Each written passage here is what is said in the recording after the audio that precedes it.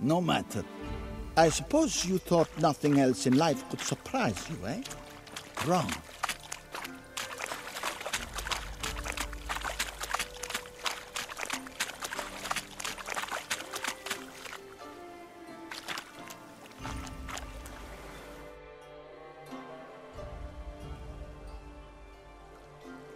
Hey, happen to know how the hell I can walk on that water?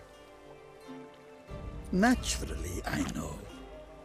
Since time immemorial have I dwelt in solitude on this shore, and I can testify to the extraordinary nature of the lake. What's so extraordinary about it? I mean, besides the fact that you can walk on its surface. A sword, most wondrous, lies in its depths. I watch over it. The blade may be grasped solely by one who possesses the 5 chivalric virtues. Folk call me a lot of things, but virtuous? I don't know. Yet I do know, for I know who you are. You have proven yourself capable of great sympathy. You are a man of honor, as many can attest. Of humble means yourself.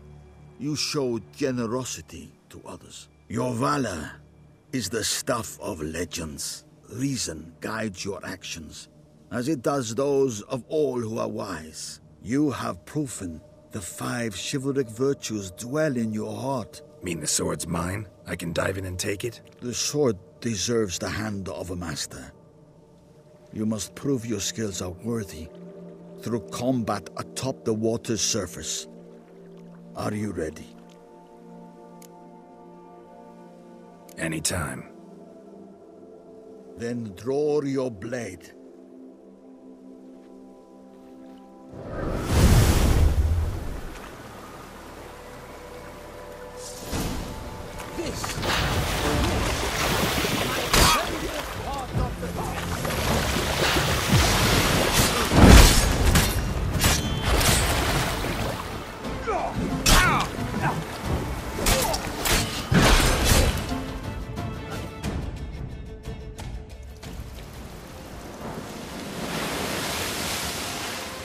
You have proven worthy of wielding the blade, beyond all doubt.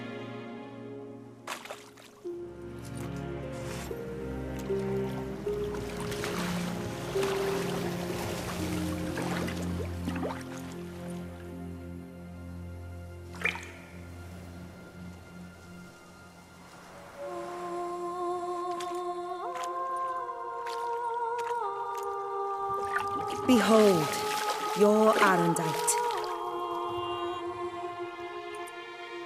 We've met before. Certainly. The hermit admitted he knew you, remember?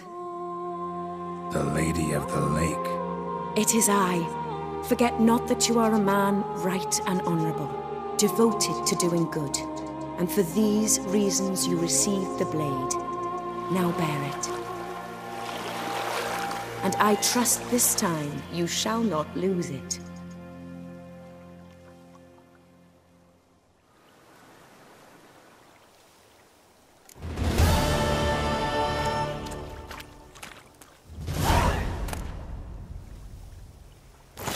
Just wonderful.